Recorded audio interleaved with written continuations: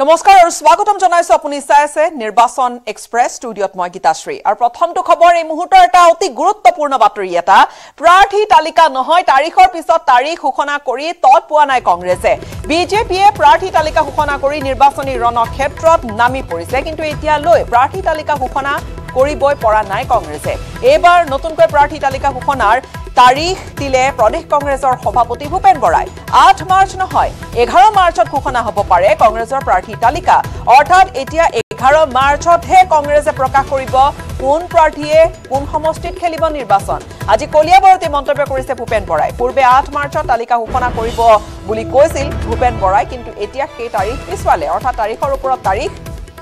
আৰু এই মুহূৰ্তৰ এই গুৰুত্বপূৰ্ণ খবৰ এফালে শাসক পক্ষই প্ৰাৰ্থী ঘোষণা কৰি নিৰ্বাচনী কেম্পেইনিঙত নামি পৰিছে কিন্তু কংগ্ৰেছে বিশেষকৈ এতিয়ালৈকে প্ৰাৰ্থী তালিকা প্ৰকাশ কৰা নাই প্ৰাৰ্থী তালিকা নহয় তাৰিখৰ পিছত তাৰিখ ঘোষণা কৰি তত পোৱা নাই যেন কংগ্ৰেছ এতিয়া বিজেপিয়ে প্ৰাৰ্থী তালিকা ঘোষণা কৰি নিৰ্বাচনী ৰণক্ষেত্ৰত নামি পৰিছে কিন্তু এতিয়ালৈকে প্ৰাৰ্থী তালিকা ঘোষণা কৰিবই পৰা নাই কংগ্ৰেছে এবাৰ নতুনকৈ প্ৰাৰ্থী তালিকা ঘোষণাৰ তাৰিখ দিলে আকৌ প্ৰদেশ কংগ্ৰেছৰ সভাপতি ভূপেন বৰাই 8 মাৰ্চ নহয় পূৰ্বে 8 মাৰ্চত ঘোষণা হ'ব বুলি কোৱা হৈছিল কিন্তু কংগ্ৰেছৰ এখন প্ৰাৰ্থীৰ তালিকা 8 মাৰ্চত নহয় অহা 11 মাৰ্চতহে ঘোষণা হ'ব পাৰে অৰ্থাৎ সোমবাৰলৈ আৰু কংগ্ৰেছ কৰ্মীয়ে কৰিব লাগিব অপেক্ষা নিৰ্বাচনী কেম্পেইনো হয়তো 11 মাৰ্চত তালিকা প্ৰকাশৰ পিছতহে আনুষ্ঠানিকভাৱে কংগ্ৰেছে আৰম্ভ কৰিব যদিও বা দেখা গৈছে ঠায়ে ঠায়ে কৰবাত কুচকাৱাজ কংগ্ৰেছ নেতাকৰ্মীৰ চলিছে কিন্তু এতিয়ালৈকে কিন্তু প্ৰাৰ্থী কোন প্ৰাৰ্থীয়ে খেলিব কাৰ মুখলৈ চাই কংগ্ৰেছ কৰ্মীয়ে নিৰ্বাচনী কেম্পেইনত নামিব সেইখিনি কথা কিন্তু কংগ্ৰেছে যেন প্ৰকাশ কৰিব পৰা নাই তাৰিখৰ পিছত তাৰিখে হৈছে ঘোষণা আজি কলিয়াবৰত মন্তব্য কৰিছে ভূপেন বৰাই যে 11 তাৰিখেহে প্ৰাৰ্থী তালিকা ওলাব পূৰ্বে 8 মাৰ্চত তালিকা ঘোষণা কৰিব বুলি কৈছিল ভূপেন বৰাই প্ৰাৰ্থী তালিকা কেতিয়াকৈ সম্পূৰ্ণভাৱে প্ৰকাশ হ'ব আমি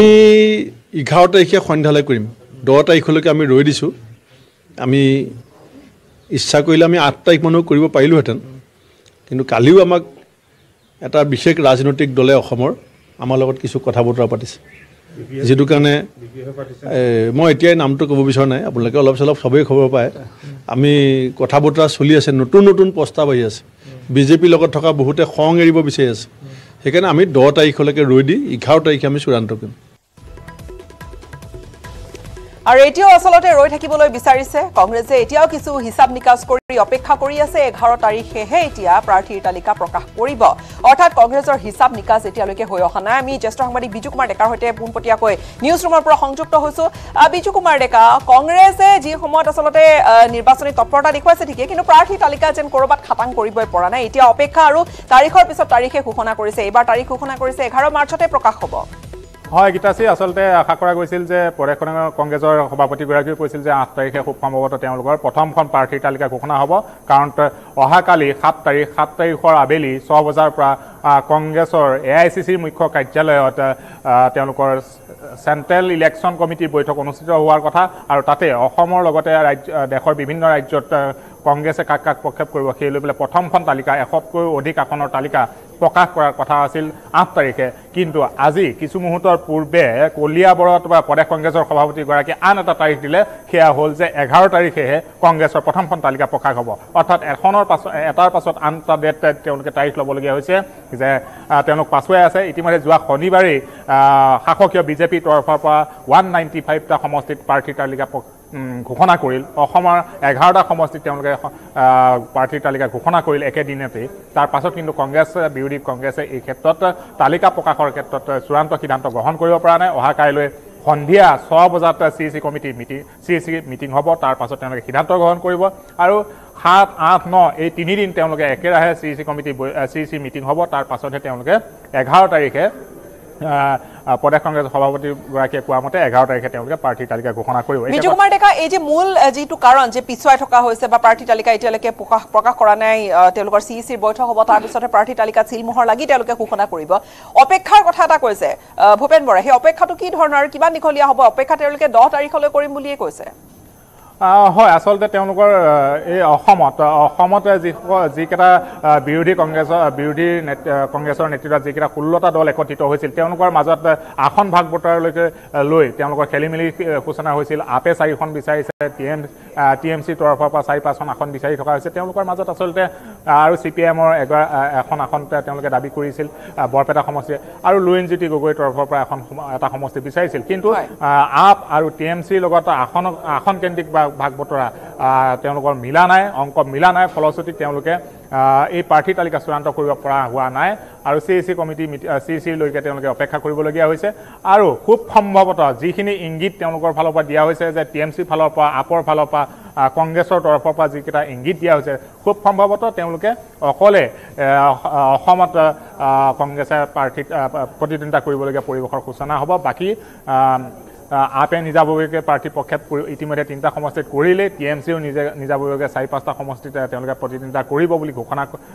কৰাৰ পূৰ্ণ সম্ভাৱনা আছে মুঠতে TMC আনহাতে যেহেতু ইতিমধ্যে খুব কঠোৰভাৱে সমালোচনা কংগ্ৰেছক কৰিছে আমি আপোনাৰ ওচৰলৈ পুনৰবাৰ আহি আছো কিন্তু এই গোটেইখিনি ঘটনা যি ধৰণে ডেভেলপমেণ্ট আগবাঢ়িছে কংগ্ৰেছৰ প্ৰাৰ্থী তালিকাৰ তাৰিখে ঘোষণা হৈছে তালিকা ঘোষণা হোৱা নাই কিন্তু ইয়াৰ পূৰ্বে আসলে ভূপেন বৰা আৰু কংগ্ৰেছৰ কাৰ্যকৰী সভাপতি জাকিৰ হুছেইন সিকদাৰে কি ক'লে সেয়া প্ৰথমে আমি দৰ্শকক আগবঢ়াই ল'ম পাৰ্টি তালিকা কেতিয়াকৈ সম্পূৰ্ণভাৱে প্ৰকাশ হ'ব আমি 11 তাৰিখে সন্ধ্যালৈ কৰিম 10 তাৰিখলৈকে আমি ৰৈ দিছোঁ আমি ইচ্ছা কৰিলে আমি 8 তাৰিখমানও কৰিব পাৰিলোহেঁতেন কিন্তু কালিও আমাক এটা বিশেষ ৰাজনৈতিক দলে অসমৰ আমাৰ লগত কিছু কথা বতৰা আমি ইতিমধ্যে কৈছোঁৱে যে আমাৰ অসম কংগ্ৰেছৰ যিখিনি চিন্তা চৰ্চা সিদ্ধান্ত সেইখিনি আমি কেন্দ্ৰীয় নেতৃত্বক দি দিছোঁ মইহে কেন্দ্ৰীয় নেতৃত্বক অনুৰোধ জনাইছোঁ কালি আকৌ যে AGP আৰু বিজেপি লিষ্টখনটো আমি দেখিলোঁ আমি AGP আৰু ARDFৰ লিষ্টখন চাই ল'ব বিচাৰিছোঁ আৰু AGP ARDFৰ লিষ্টখন চাই পেলাই আমি লিষ্ট উলিয়াম কংগ্ৰেছ দল এটা নিৰ্দিষ্ট নীতি নিয়মেৰে এটা নিৰ্দিষ্ট পথেৰে আগবাঢ়ি গৈ প্ৰাৰ্থী তালিকা প্ৰকাশ কৰে আমাৰ দল কোনো ৰজাৰ শাসনৰ নিচিনা দল নহয় যাৰ কাৰণে বিজেপিত থকা যিসকলে তেওঁলোকে ৰজাৰ শাসনত আছে সেইকাৰণে তেওঁলোকে গণতন্ত্ৰৰ ব্যৱস্থাৰ মাজেৰে প্ৰাৰ্থী তালিকা ওলোৱাত তেওঁলোকে বিভিন্ন মন্তব্য কৰে মই আপোনালোকৰ জৰিয়তে এটা কথা কওঁ ইতিমধ্যে বিজেপিয়ে প্ৰাৰ্থী তালিকা কৰিছে অসম গণ পৰিষদেও প্ৰাৰ্থী তালিকা দিব UDFৰ ফালৰ পৰা এতিয়ালৈকে এটা সমষ্টি প্ৰাৰ্থী তেওঁলোকে ঘোষণা কৰা নাই গতিকে নিশ্চিতভাৱে এইবাৰ তেওঁলোকে আগত কৰকচোন আমি তেওঁলোকৰ গোটেই প্ৰাৰ্থীবিলাক চাই মেলি নিশ্চিতভাৱে কংগ্ৰেছ দলে প্ৰাৰ্থী তালিকা প্ৰকাশ কৰিব নিৰ্বাচনী যুঁজৰ বতৰ ইতিমধ্যে শাসক পক্ষৰ ফালৰ পৰা যদি চোৱা যায় বা AIDFকো যদি চোৱা যায় নিজৰ নিৰ্বাচনী কেণ্ডিডেট ঘোষণা কৰি ইতিমধ্যে দৌৰত নামি পৰিছে প্ৰচাৰ কেম্পেইন আৰম্ভ কৰি দিছে কিন্তু কংগ্ৰেছৰ বিজু কুমাৰ ডেকা এই যেটো স্থিতি যে আনেক কোন প্ৰাৰ্থীক থিয় কৰোৱাই সেয়া চাই ল'ব তাৰ পিছতহে নিজৰ প্ৰাৰ্থী তেওঁলোকে ঘোষণা কৰিব এই স্থিতি কংগ্ৰেছৰ কিমান সুবিধাজনক বা কংগ্ৰেছক বিশেষকৈ চাৰিওফালে সমালোচনা হৈছে যে য'ত শাসক পক্ষ ইমান সোনকালে প্ৰাৰ্থী তালিকা ঘোষণা কৰি দিলে কংগ্ৰেছে এতিয়ালৈকে কৰিব পৰা নাই হয় গোটেই পৰ্যায়খন ৰাজনৈতিকভাৱে অসমৰ প্ৰেক্ষাপটত আবাৰ দেশৰ প্ৰেক্ষাপটত ৰাজনৈতিক প্ৰেক্ষাপটত পৰ্যালোচনা কৰিলে বিৰোধী কংগ্ৰেছ আচলতে এই নিৰ্বাচনত প্ৰাক মুহূৰ্তত বেকফুটত আছে আৰু তাৰ বিপৰীতে শাসকীয় পক্ষ একদম সমূহলৈকে গৈ যুদ্ধকালীন তৎপৰতাই তেওঁলোকে কাম আৰম্ভ কৰিছে ৰাজনৈতিকভাৱে তেওঁলোকে পৰিপক্কতাৰ পৰিচয় দিছে আৰু সমষ্টিয়ে গাঁৱে গাঁৱে মানুহ ভোটাৰ ৰাইজৰ পদূলিয়ে ঘৰে ঘৰে যোৱাৰ যি পন্থা সেই পন্থা ইতিমধ্যে আৰম্ভ কৰি দিছে আৰু বিকাশ যাত্ৰাৰে মুখ্যমন্ত্ৰীগৰাকীয়ে নিজে বহু সমষ্টিত আজিও 2টা সমষ্টিত তেওঁ পৰিদৰ্শন কৰিছে পৰিভ্ৰমণ কৰিছে বিকাশ যাত্ৰাৰ বিভিন্ন আঁচনি তেওঁ মুকলি কৰিছে এনে প্ৰেক্ষাপটত তেওঁলোকে 195টা সমষ্টিৰ প্ৰাৰ্থীৰ তালিকা যোৱা শনিবাৰে প্ৰকাশ কৰিলে তাৰ পাছত কিন্তু এতিয়ালৈকে কংগ্ৰেছে চূড়ান্তই কৰিব পৰা নাই আৰু তেওঁলোকৰ যিখিনি অসমত বাকি 16টা দলৰ সৈতে যি মিত্ৰতাৰ কথা যদি কোৱা যায় এখোজ আগুৱাই দুখোজ পিছুৱাবলগীয়া লিখীয়া এটা পৰিৱেশ কিন্তু এতিয়া আপে কিমানখন এতিয়ালৈকে যেহেতু ভূপেন বৰাই কৈছে যে অপেক্ষা আৰু কৰিব 10 তাৰিখলৈকে এটা বিশেষ ৰাজনৈতিক দলৰ সৈতে কিছু কথা বতৰা চলি আছে কিমান সম্ভাৱনা আছে যে আপে তেওঁলোকৰ আসনৰ সৈতে কম্প্ৰমাইজ কৰিব তেওঁলোকে আটাইতকৈ আগে বিৰোধীৰ হিচাপে তেওঁলোকে ঘোষণা কৰি দিছে নিজৰ কেণ্ডিডেট বা TMCয়ে আজি যথেষ্ট সমালোচনা কৰিছে সেই ক্ষেত্ৰত কিমান ভাবিব পাৰি যে TMCয়ে 4খন আসনত খেলিম বুলি কৈছে আপে কৈছে আপৰ 3টা আসনত তেওঁলোকে অটল হৈ আছে যে কংগ্ৰেছৰ সৈতে বুজাপৰাত কিমান আহিব বুলি আপুনি ভাবে খুব সম্ভৱতঃ ৰাজনৈতিক পৰ্যবেক্ষণৰ ফালৰ পৰা এটা কথা ঠিক হৈছেগৈ যে আপে তিনিটা সমষ্টিত ইতিমধ্যে মিত্ৰতাত থাকিও তেওঁলোকৰ বিৰোধী মিত্ৰ ঐক্যমঞ্চত থাকিও তেওঁলোকে আগতীয়াকৈ প্ৰাৰ্থী তালিকা ঘোষণা কৰিল 3খন আসনত প্ৰাৰ্থী তালিকা ঘোষণা কৰিল আৰু টিএমচিৰ ফালৰ পৰা 4টা সমষ্টিত প্ৰতিদ্বন্দ্বিতা কৰিব বুলি দৃঢ় প্ৰতিজ্ঞ হৈ আছে এনে সন্ধিখনত কংগ্ৰেছৰ সৈতে তেওঁলোকৰ মিত্ৰতা আৰু নাথাকিবগৈ সৰ্বশেষত কংগ্ৰেছে অকলীয়াকৈ তেওঁলোকে খুব সম্ভৱতঃ নিৰ্বাচনত অৱতীৰ্ণ হ'ব লাগিব অসমত হয়তো লুৰিণজ্যোতি গগৈৰ সৈতে অসম জাতীয় পৰিষদৰ সৈতে কংগ্ৰেছৰ মিত্ৰতা থাকিব আৰু বৰপেটা সমষ্টিক লৈ পেলাই CPIMৰ সৈতে কংগ্ৰেছ হাইকমাণ্ডৰ যদি চেণ্ট্ৰেল কমিটিৰ বৈঠকত বুজাবুজি হয় তেতিয়াহ'লে খুব সম্ভৱতঃ CPIMক বৰপেটা সমষ্টি এৰি দিব বাকী আটাইকেইটা সমষ্টিত কংগ্ৰেছে নিজাববীয়াকৈ প্ৰাৰ্থী ঘোষণা কৰিবলগীয়া পৰিৱেশৰ সূচনা হ'ব আৰু আপ আৰু টিএমচিয়ে সুকীয়াকৈ এই নিৰ্বাচনত প্ৰতিদ্বন্দ্বিতা কৰিব নিশ্চয়কৈ ধন্যবাদ জ্ঞাপন কৰিছো বিজু কুমাৰ ডেকা আমাক এইখিনি সবিস্তাৰে আপুনি জনালে কিন্তু হসাকৈ এফালে যিখিনি সময়ত এই দুইটা দলৰ সৈতে আম আদমি পাৰ্টি বা টিএমচিৰ সৈতে বিশেষকৈ হেয়া ৰাষ্ট্ৰীয় পৰ্যায়ৰ কথা হ'ব বুলি ভূপেন বৰাই মাজে সময়ে মন্তব্য কৰি আহিছে কৰবাত সেই মন্তব্যসমূহৰ পৰা ইংগিত দেখা গৈছিল নেকি যে কংগ্ৰেছে নিজৰ স্থিতিত অটল হৈ আছে আৰু আম আদমি পাৰ্টি নিজৰ স্থিতিত অটল যে আম আদমি পাৰ্টি আটাইতকৈ আগে যি তেওঁলোকৰ 3খন আসনত তেওঁলোকে প্ৰাৰ্থী থিয় কৰোৱাইছে কেণ্ডিডেট ঘোষণা কৰিলে কিন্তু কংগ্ৰেছ এতিয়া ৰৈ আছে কংগ্ৰেছে এতিয়াও বাট চাই আছে আৰু সেই বাট চোৱা পৰ্বটো তেওঁলোকৰ 10 তাৰিখলৈকে হ'ব 11 তাৰিখেহে 11 মাৰ্চতহে তেওঁলোকে এই যি গোটেই প্ৰাৰ্থী তালিকা সেয়া ঘোষণা কৰিব বুলি জনাইছে অৰ্থাৎ কংগ্ৰেছে কৰবাত এতিয়া এই গোটেই নিৰ্বাচনী প্ৰেক্ষাপটত যদি চাবলৈ যোৱা যায় কংগ্ৰেছ কৰ্মীসকলৰ বাবে নিশ্চিত ৰূপত কাৰ মুখ লৈ তেওঁলোকে সমষ্টিত কেম্পেইনিং কৰিব বা তেওঁলোকে নামি পৰিব সেই মুখ কিন্তু এতিয়ালৈকে খাটাং কংগ্ৰেছ নেতৃত্বই কৰিব পৰা নাই সিসিৰ যি বৈঠক হ'ব কংগ্ৰেছৰ নিৰ্বাচনী কমিটিৰ দিল্লীৰ যি বৈঠক তাতহে সিলমোহৰ লাগি এই প্ৰাৰ্থী তালিকা 11 মাৰ্চত ঘোষণা কৰিব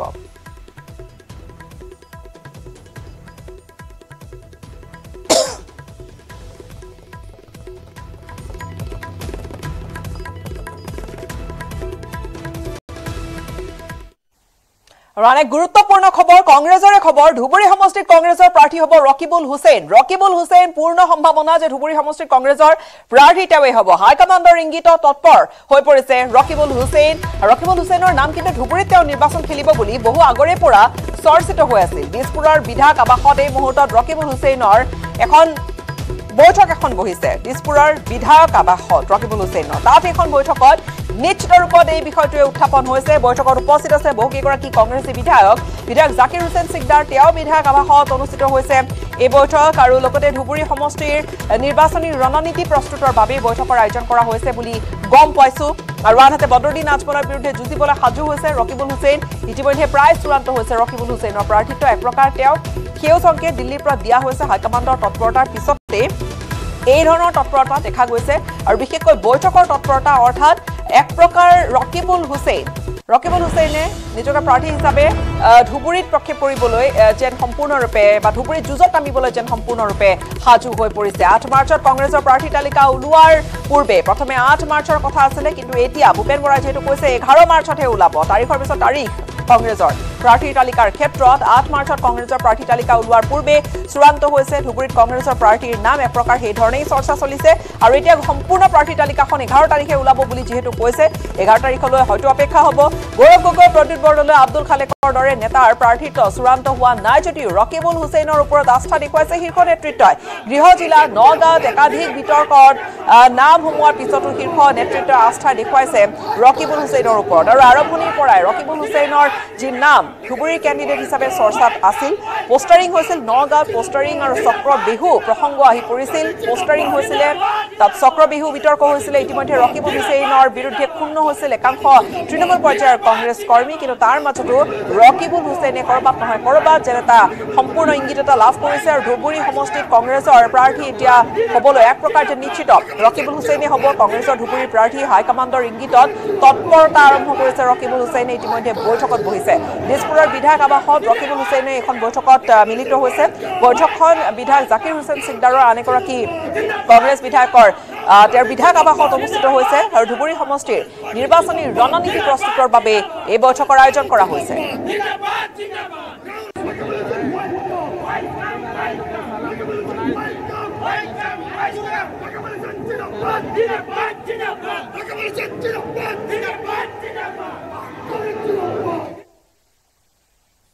নিৰ্বাচনৰ আগে আগে পুনৰ তুংগত উঠিছে মুখ্যমন্ত্ৰী ডক্টৰ হিমন্ত বিশ্ব শৰ্মা আৰু বদৰুদ্দিন আজমলৰ বাকযুদ্ধ বাল্য বিবাহক লৈ মুখ্যমন্ত্ৰী ডক্টৰ হিমন্ত বিশ্ব শৰ্মাক চ্যালেঞ্জ আজমলৰ 6-7 বছৰীয়া ল'ৰা ছোৱালীৰ বিয়া হোৱা দেখুৱাই দিব পাৰিলে ৰাজনীতি এৰিব বদৰুদ্দিন আজমলে আৰু নোৱাৰিলে ৰাজনীতি এৰিব লাগিব মুখ্যমন্ত্ৰীয়ে ইয়াৰ বাবে প্ৰয়োজন হ'ল উচ্চতম ন্যায়ালয়লৈ প্ৰয়োজন হলে যাবলৈকেও সাজু বুলি ঘোষণা কৰিলে এআইইউডিএফৰ মুৰব্বী বদৰুদ্দিন আজমলে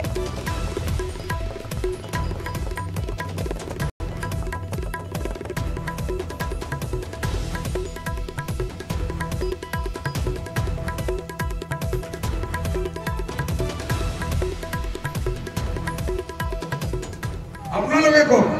কোনদিন হয়েছে নাকি জীবন চিন্তা করা 60 বছর হয়ে গেছে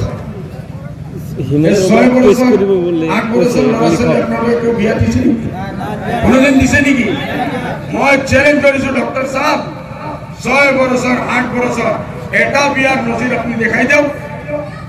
আর যদি নয় আপনি পলিটিক্স এড়ক আর যদি দেখাই দেন মই পেটিশন চ্যালেঞ্জ করেছি আমি সুপ্রিম কোর্টে যাম এনে হাউসৰ ভিতৰত 100 না 1000% বিশ্বাস কৰিছে এটা একটা ডাউট পা ৰিয়া বদৰুদ্দিন আজমলৰ চ্যালেঞ্জ সুপ্ৰিম কোৰ্টলৈ যাবলৈ সাজু হৈছে ইফালে বদৰুদ্দিন আজমলৰ মন্তব্যত প্ৰতিক্ৰিয়া দিছে মুখ্যমন্ত্ৰী ডক্টৰ হিমন্ত বিশ্ব শৰ্মাই 2026ৰ ভিতৰত ৰাজ্যত বাল্য বিবাহ সম্পূৰ্ণৰূপে বন্ধ কৰিব বুলি পুনৰবাৰ সজোৰে ঘোষণা মুখ্যমন্ত্ৰীগৰাকীৰ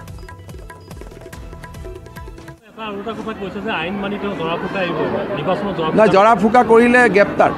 আপোনাকো জৰা পানী দিব বুলি কৈছে নাই চক এইবিলাক কোৱা বেলেগ কথা কিন্তু আমাৰ শব্দত বহুত জোৰ আছে আপোনালোকে নেদেখে মই যিটো কম সেইটোৱে হ'ব লাগিব কিয় মই এইটো মোৰ কথা কোৱা নাই বিধানসভাৰ কথা কৈছোঁ হিমন্ত বিশ্ব শৰ্মাৰ কথা শুনিব নালাগে কিন্তু বিধানসভাৰ কথাটো চবেই শুনিব লাগিব বিধানসভাই জৰা ফুকা বন্ধ কৰি দিছে গতিকে বন্ধ আৰু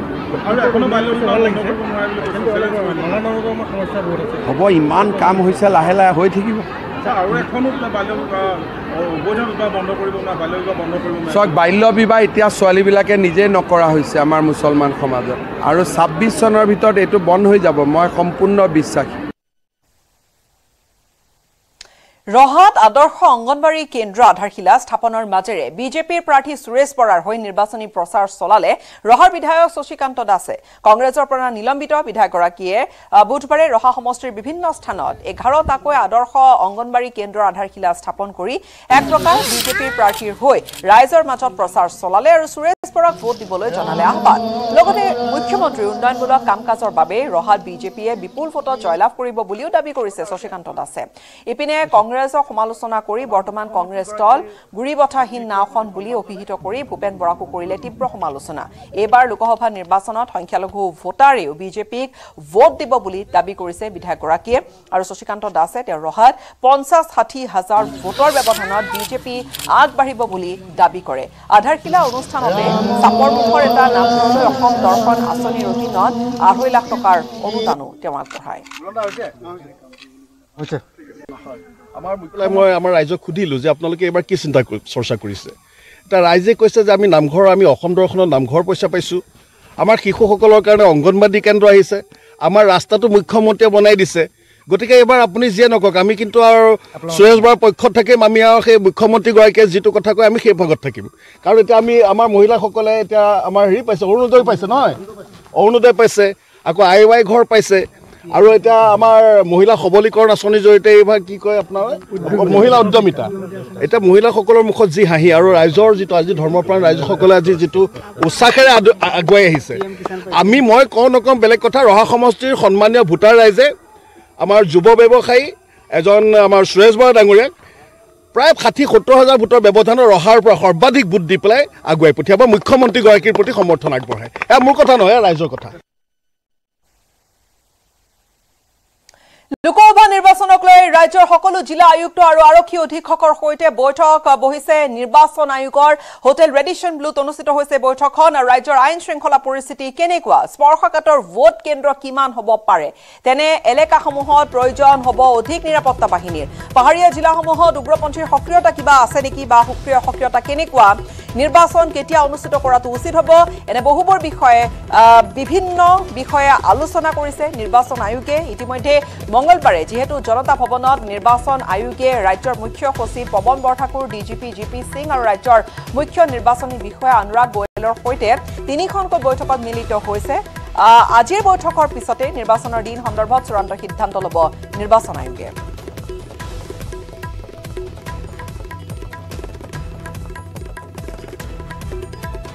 আৰু এই মুহূৰ্তত আমি পুনে পুনে আমাৰ জ্যেষ্ঠ সাংবাদিক বলেন ভট্টাচাৰ্যৰ সৈতে সংযুক্ত হৈছো বলেন এখন গুৰুত্বপূৰ্ণ বৈঠক আৰু এই বৈঠকখনৰ যেহেতু কালি এখন বৈঠক হৈছে মঙ্গলবাৰৰ বৈঠকত গোটেই বুজ লৈছে নিৰ্বাচন আয়োগৰ দলটোৱে যে পৰিস্থিতি বৰ্তমান কেনেকুৱা বা নিৰ্বাচন কেতিয়া অনুষ্ঠিত কৰিব পৰা যায় আজিও সম্ভৱতঃ গোটেই প্ৰস্তুতি পৰ্বৰ বুজ লৈছে বিভিন্ন জিলা ভিত্তিক প্ৰস্তুতি পৰ্ব আজিৰ বৈঠকখন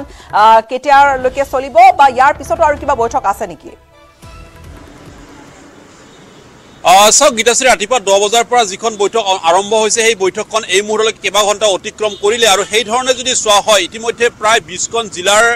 যি পৰ্যালোচনা সেই পৰ্যালোচনা প্ৰায় সমাপ্ত হৈছে আৰু ঠিক একেদৰে দেখিবলৈ পোৱা গৈছে যে আপুনি কোৱাৰ ধৰণে যে নিৰ্বাচনৰ প্ৰস্তুতি আৰু নিৰ্বাচনৰ পৰিস্থিতি বুজ লৈছে বিশেষকৈ ৰাজ্যকেইখনৰ প্ৰতিখন জিলাৰ আসলে কি ধৰণৰ ব্যৱস্থা ল'ব লাগিব সাৱধানতামূলক পদক্ষেপ কি থাকিব আৰু তাৰ পূৰ্বে যদি কা বলবৎ হয় কা বলবৎ হলে কোনবোৰ দিক তাত সংযোজন কৰিব লাগিব আগতীয়াকৈ নিৰ্বাচনী বিধি ক্ষেত্ৰত কোনবোৰ দিশে এইবাৰ নতুনকৈ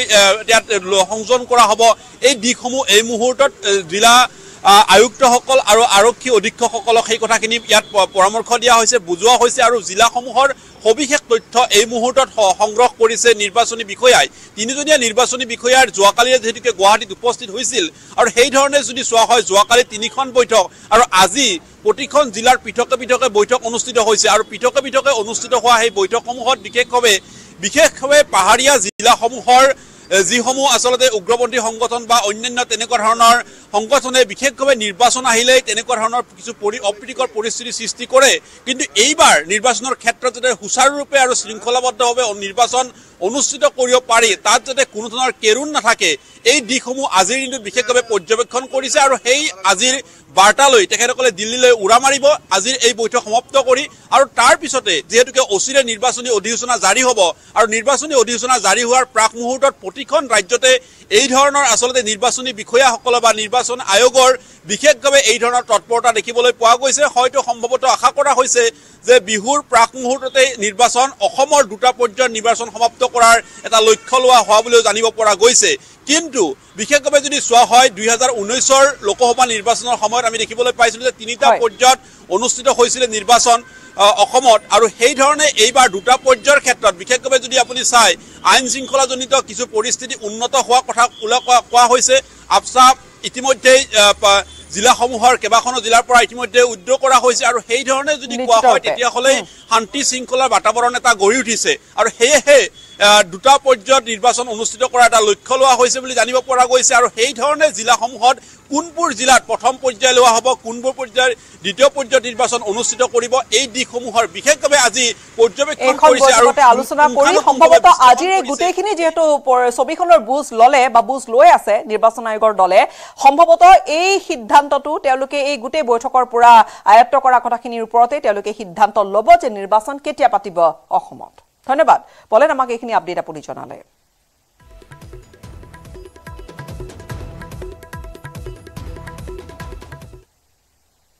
পশ্চিমবংগ তীব্ৰ হৈছে বিজেপিৰ ঢৌ আজি বংগকন্যা মমতাৰ ৰাজ্য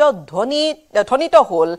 আব কি বাৰ 400 পাৰ শ্লোগান আজি প্ৰধানমন্ত্ৰী বংগ ভ্ৰমণৰ সময়ছোৱাতে দেখা গ'ল এই অভূতপূৰ্ব দৃশ্য আৰু এই তাৰিখী ছবি দৃশ্য আপোনালোকক দেখুৱাইছো অভূতপূৰ্ব দৃশ্য পশ্চিমবংগত টিএমচি শাসিত পশ্চিমবংগৰ পথত মোদীক আদৰিলে অগণন অনুৰাগী আৰু প্ৰধানমন্ত্ৰীক চাবলৈ এয়া পশ্চিমবংগৰ ৰাজপথত ভিৰ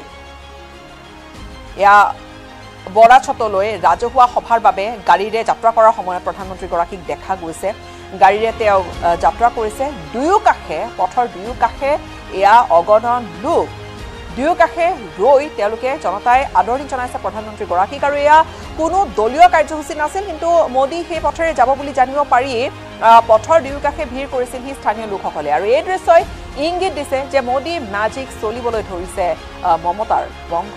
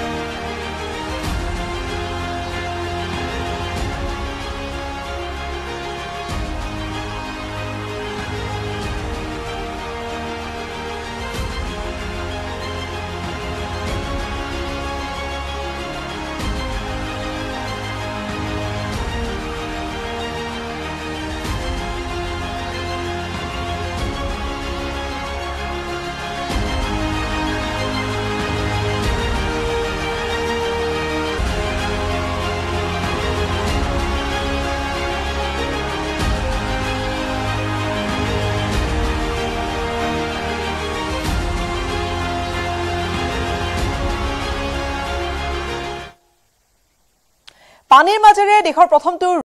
মেট্ৰো ৰেল পথ হল মুকলি প্ৰধানমন্ত্ৰী নৰেন্দ্ৰ মোদীয়ে মুকলি কৰিলে Kolkata metro east west corridor Howrah ময়দান এছপ্লেনেড সেকশন এইটোৱে দেশৰ প্ৰথমটো পানীৰ তলৰ মেট্ৰো সেৱা ভূপৃষ্ঠৰ 30 মিটাৰ তলেৰে 4.8 কিলোমিটাৰ দীঘল ইষ্ট ৱেষ্ট কৰিডৰটো নিৰ্মাণ কৰা হৈছে পানীৰ তলেৰে যোৱা এই মেট্ৰো ৰেল পথ নিৰ্মাণৰ যি ব্যয় সেয়া 4,965 কোটি টকা এই মেট্ৰো ৰেল পথে IT hub salt lake sector লগতে সল্ট লেক সেক্টৰ ভি সংযোগী হুচল হৈ উঠিব গোটেই পথ সোৱা মেট্ৰো ৰেল পথ সোৱা আজি প্ৰধানমন্ত্ৰী গৰাকীয়ে মুকলি কৰিলেও অৱশ্যে যাত্ৰী সেৱা কিছুদিনৰ পাছতহে আৰম্ভ হ'ব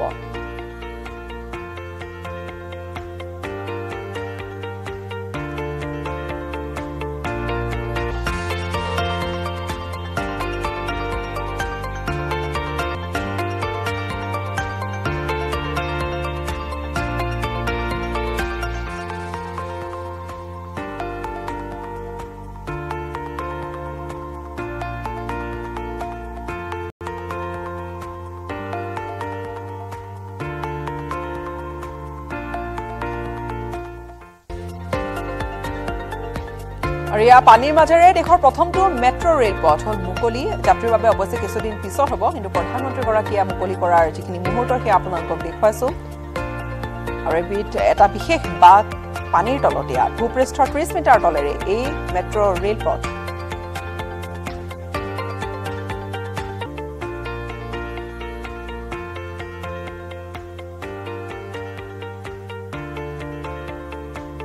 প্ৰধানমন্ত্ৰী গৰাকীয়ে ছাত্ৰ-ছাত্ৰীৰ সৈতে শিক্ষাৰ্থীৰ সৈতে কথা পাতিছে কৰ্তৃপক্ষৰ সৈতে কথা পাতিছে আৰু হি মেট্ৰো ৰেল পথ আগবাঢ়িছে পানীৰ মাজেৰে প্ৰথমটো মেট্ৰো ৰেল পথ মুকলি কৰা হৈছে ইষ্ট ৱেষ্ট কৰিডৰ হাওৰা ময়দান এছপ্লেনেড পথছোৱা সেকশন সেইখিনি সেকশন মুকলি কৰা হৈছে কলকাতাত প্ৰধানমন্ত্ৰীৰ বিশেষ কাৰ্যসূচী আৰু এয়াই হৈছে দেশৰ প্ৰথমটো পানীৰ তলৰ মেট্ৰো পথ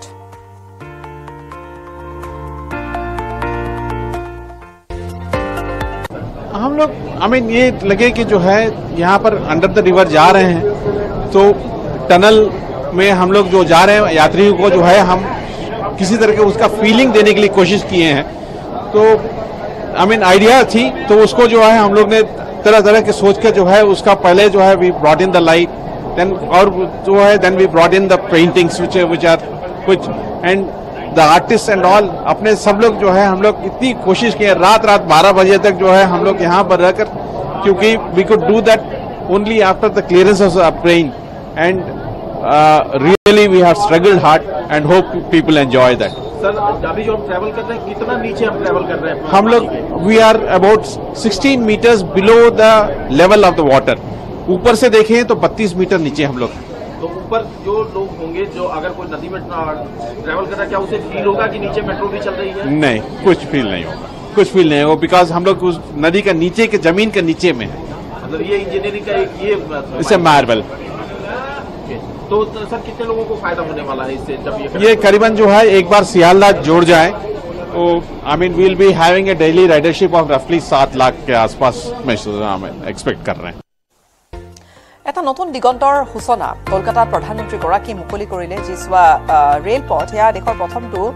পানীৰ তলৰ ভূপৃষ্ঠৰ 30 মিটাৰ তলেৰে যোৱা ৰেল পথ মেট্ৰো ৰেল এয়া মুকলি কৰিছে কলকাতাত মুকলি কৰিলে প্ৰধানমন্ত্ৰী গৰাকীয়ে পানীৰ মাজেৰে প্ৰথমটো মেট্ৰো ৰেল পথ অৱশ্যে যি যাত্ৰীসকলে পানীৰ মাজেৰে যোৱা সেইখিনি সময়ছোৱাত বেলেগ কোনোবা পৃথক এটা অনুভৱ তেওঁলোকে সেই অনুভৱ নকৰিব তেনেকৈ কিন্তু অনুভৱ কেনেকুৱা হ'ব ইতিমধ্যে বিষয়াগৰাকীয়ে বিস্তৃতৰূপে তেওঁলোকে কৈছে আৰু বহুখিনি যত্ন কৰি তেওঁলোকে গোটেই সামগ্ৰিক পৰিৱেশটো গঢ় দিছে ইষ্ট ৱেষ্ট কৰিডৰ হাওৰা ময়দান এছপ্লেনেড সেকশন এয়া আৰু অকণমান আপোনালোকক বিস্তৃত ৰূপত এই গোটেই দৃশ্যটো দেখুৱাবলৈ বিচাৰিছোঁ আৰু প্ৰধানমন্ত্ৰী গৰাকীয়ে বিস্তৃত কাৰ্যসূচী লৈ যি পশ্চিমবংগত উপস্থিত হ'ল আৰু এই মুকলি অনুষ্ঠানত দেখা গৈছে এয়া টিএমচি শাসনাধিষ্ঠ পশ্চিমবংগ বা বংগকন্যাৰ পশ্চিমবংগ কলকাতা তাত এয়া প্ৰধানমন্ত্ৰী গৰাকীক লৈ এই ধৰণে উৎসাহিত মোদী শ্লোগান দিছে পানীৰ মাজেৰে প্ৰথমটো মেট্ৰো ৰেল পথ মুকলিৰ গোটেই অনুষ্ঠানটো তাত সজাই পৰাই তোলা হৈছে গোটেই ৰেলিঙৰ পৰা আৰম্ভ কৰি গোটেইখিনি সজাই পৰাই তোলা হৈছে আৰু প্ৰধানমন্ত্ৰী গৰাকীও এই গোটেইখিনি লোকক লোকে যি ধৰণে তেওঁক ওচৰৰ পৰা চাবলৈ বিচাৰিছে আসলতে প্ৰধানমন্ত্ৰীগৰাকীও নিৰাশ তেওঁক কৰা নাই এই সকল লোকক নিৰাশ প্ৰধানমন্ত্ৰীয়ে কৰা নাই আৰু কলকাতাত প্ৰধানমন্ত্ৰীগৰাকী মুকলি কৰা এই যি ৰেল সেৱা সেয়া এটা নতুন দিগন্তৰ সূচনা কিন্তু সমান্তৰালকৈ এই যি মোদী মোদী শ্লোগান দিছে ইয়াত কলকাতাৰ থকা লোকসকলে বা কলকাতাৰ বাসিন্দা ইয়াত কৰ্মৰত লোকসকলে বা যিসকল তাত উদ্বোধনী অনুষ্ঠানৰ মুকলি অনুষ্ঠানত উপস্থিত আছিল সেয়া এটা চকুত পৰা দিশ এটা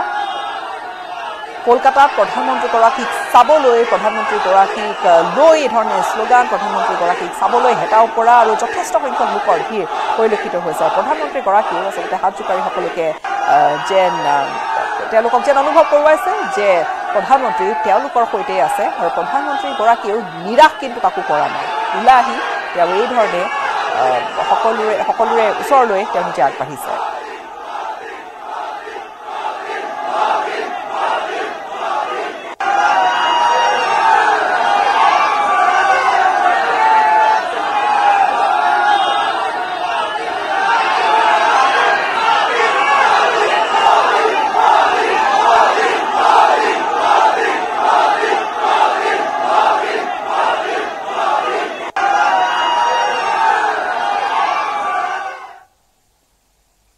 নিৰ্বাচনৰ পূৰ্বে ৰাজ্যৰ ৰাজনীতিত নতুন এটা অংক সদনত চৰকাৰৰ সমৰ্থন দিয়া বিপিএফৰে কংগ্ৰেছৰ গোপন বৈঠক বহিছে নিৰ্বাচনৰ পূৰ্বে মঙ্গলবাৰে নিশা গুৱাহাটীৰ খানাপাৰাৰ এখন হোটেলত গোপনে মিলিত হ'ল একালৰ দুই মিত্ৰ দল কংগ্ৰেছ আৰু বিপিএফ সমাগত লোকসভা নিৰ্বাচনক লৈ হোৱা আলোচনাত ভাগ ললে এপিচিচিৰ সভাপতি ভূপেন বৰাই ইপিনে বিপিএফক প্ৰতিনিধিত্ব কৰে বিপিএফৰ নেতা দুৰ্গা দাস বড়ো আৰু ৰিহন দৈমাৰীয়ে জানিব পৰা মতে আলোচনাত কোকৰাঝাৰ আৰু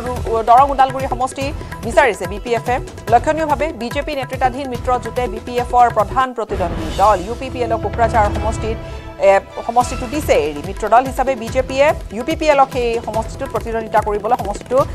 দিছে বিশেষকৈ কোকৰাঝাৰত কংগ্ৰেছ মিত্ৰজোঁটৰ সহায়ত ইউপিপিএলক পৰাস্ত কৰাৰ কৌশল ৰচনা কৰিছে বিপিএফে একেদৰে বিটিচিৰ একাংশ সমষ্টিৰে গঠন হোৱা দৰং ওদালগুৰিতো দলীয় প্ৰাৰ্থীক লৈ কৌশল ৰচনা কৰিছে বিপিএফে বিপৰীতে বিৰোধীৰ মিত্ৰজোঁটত ইটোৰ পিছত সিটোকৈ দলৰ অসহযোগিতাৰ সময়ত বিপিএফৰ সৈতে মিত্ৰতা হ'লে কংগ্ৰেছৰ বাবে হ'ব এয়া কিন্তু নিশ্চয়কৈ এটা ইতিবাচক খবৰ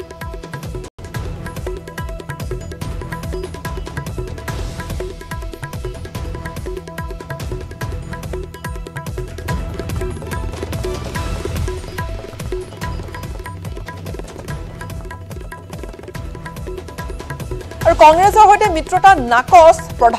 প্ৰধান আসলতে বিপিএফ প্ৰধান হাগ্ৰামা মহিলাৰীয়ে কংগ্ৰেছৰ সৈতে মিত্ৰতা নাকচ কৰিছে লোকসভা নিৰ্বাচনত অকলেই খেলিব বিপিএফে কোনোবাই আলোচনাত বহিছে তেওঁলোকৰ ব্যক্তিগত কথা কিবা বেলেগ কাৰণতো আলোচনা কৰিব পাৰে বুলি মন্তব্য কৰিছে হাগ্ৰামা মহিলাৰীয়ে আলোচনাত বহিলে মই নিজে বহিম বুলি মন্তব্য কৰিছে বিপিএফ প্ৰধানে নিৰ্বাচনৰ তাৰিখ ঘোষণা কৰাৰ দুটা দিনৰ পিছত বিপিএফে প্ৰাৰ্থিত্ব ঘোষণা কৰিব বুলি মন্তব্য কৰিছে হাগ্ৰামা মহিলাৰীয়ে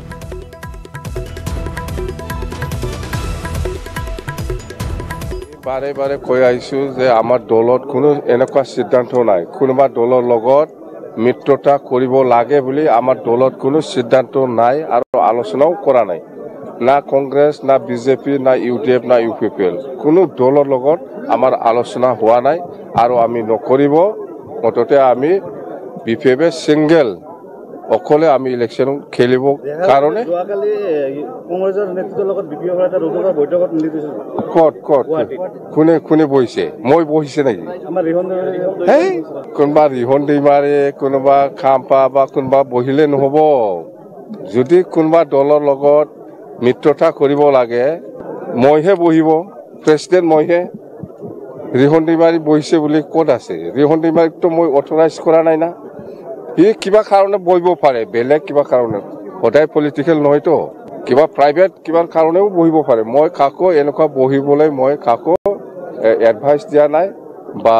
আমাৰ দলৰ পৰা এনেকুৱা দায়িত্ব দিয়া নাই কাকো কংগ্ৰেছৰ সৈতে এতিয়ালৈকে আসনৰ বুজা পৰা হোৱা নাই তৃণমূল কংগ্ৰেছৰ ইয়ালৈ চাই কংগ্ৰেছৰ সৈতে ৰাজ্যত তৃণমূল কংগ্ৰেছৰ মিত্ৰতা নাথাকিব বুলি স্পষ্ট কৰিলে ৰিপুন বৰাই মিত্ৰতাৰ বিষয়টো এতিয়া সম্পূৰ্ণৰূপে কংগ্ৰেছৰ ওপৰত নিৰ্ভৰ কৰিছে বুলি স্পষ্ট কৰিছে ৰিপুন বৰাই লোকসভা নিৰ্বাচনত অসমৰ 4টা সমষ্টিত প্ৰাৰ্থী দিবলৈ সাজু হৈছে তৃণমূল কংগ্ৰেছ কোকৰাঝাৰ ধুবুৰী আৰু লখিমপুৰৰ লগতে বৰাক উপত্যকাৰ শিলচৰ অথবা কৰিমগঞ্জত নিৰ্বাচন খেলাৰ পৰিকল্পনা তৃণমূল কংগ্ৰেছৰ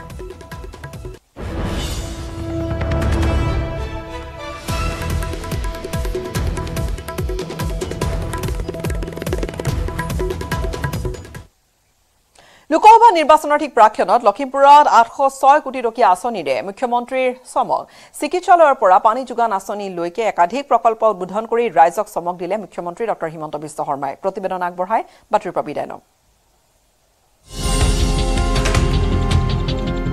নিৰ্বাচনৰ প্ৰাক্ষণত লখিমপুৰলৈ 806 কোটি টকাৰ উপহাৰ মুখ্যমন্ত্ৰীৰ লখিমপুৰৰ উন্নয়নৰ বাবে হিয়া উজাৰি দিলে মুখ্যমন্ত্ৰী হিমন্ত বিশ্ব শৰ্মাই মুঠ 48টা বিভিন্ন আঁচনিৰ কামৰ শুভাৰম্ভ আৰু আধাৰশিলা স্থাপন কৰে মুখ্যমন্ত্ৰীয়ে লখিমপুৰ মেডিকেল কলেজৰ ভিতৰত সুপাৰ স্পেচিয়েলিটি চিকিৎসালয়ৰ আধাৰশিলা লখিমপুৰ মেডিকেল কলেজ চৌহদত BSc নাৰ্ছিং কলেজৰ আধাৰশিলা নাৰায়ণপুৰত 111 কোটি টকাৰে নিৰ্মিত 100 বিছনাযুক্ত অসামৰিক চিকিৎসালয়ৰ আধাৰশিলা স্থাপন লখিমপুৰ চহৰৰ সমীপৰ সুকুলি ভৰিয়াত 15 কোটি টকাৰে নিৰ্মাণ কৰা সন্মিলন গৃহ মুকলি সুকুলি ভৰিয়াত 62 কোটি টকাৰে নিৰ্মাণ কৰিবলগীয়া পানী যোগান আঁচনিৰ ভূমি পূজন